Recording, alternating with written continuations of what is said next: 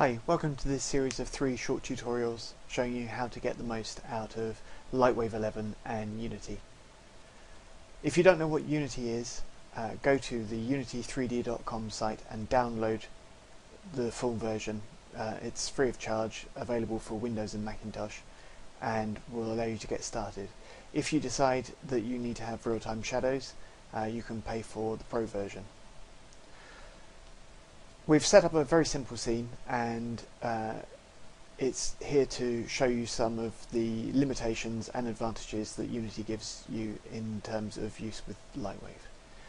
So we can see here we're lit by 2 dome lights, and we have a ball and a box in a room. We'll look at them in VPR, and we can see that the shadows are different colours and that the ball is somewhat reflective. Okay.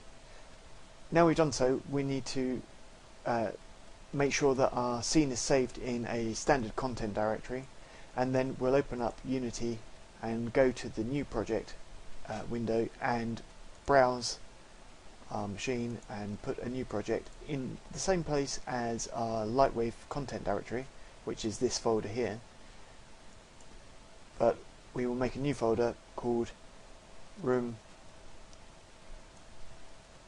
Unity and select that folder. We also need to select Character Controller Unity package, and we hit Create.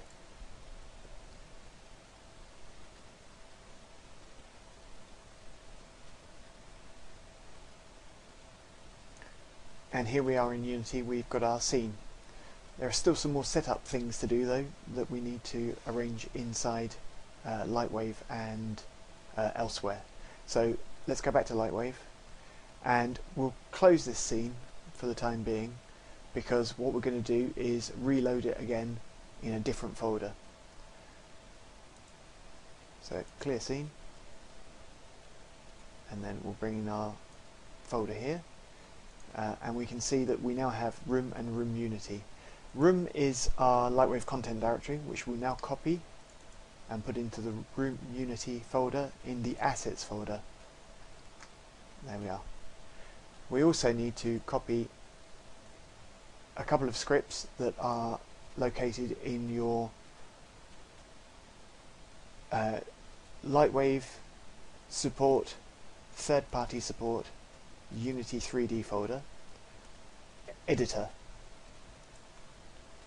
is the name of the folder we need, so we'll copy that and we'll paste it in there. So now that's done, get those out of the way, we can load our scene,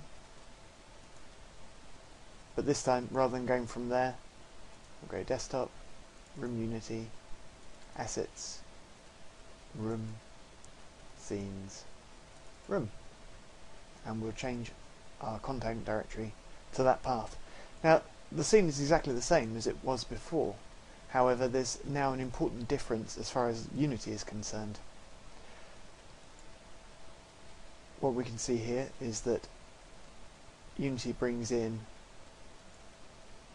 our scene as is. However, Unity can't load a LightWave scene, it has to load an FBX scene. So we'll close Unity and start it up again.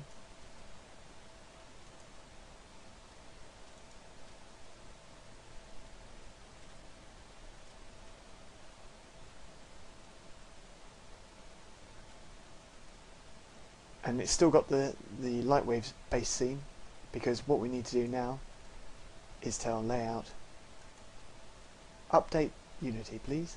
So we do that by saving our scene file. And if we go back into Unity, we can see that we've got a wait timer, and now we have a Room FBX, which is our room. What we need to do is change the scale factor to 1 and generate colliders. That's to give ourselves some hard surfaces to bounce off of when we're playing the game, as it were. And then all we need to do is drag and drop that into our hierarchy, and there we go, we have our scene in Unity. In the next chapter I will tell you about how to go about creating an actual game from this scene, and also how to make the scene look better in Unity than it does at the moment. Okay, so see you next time. Bye.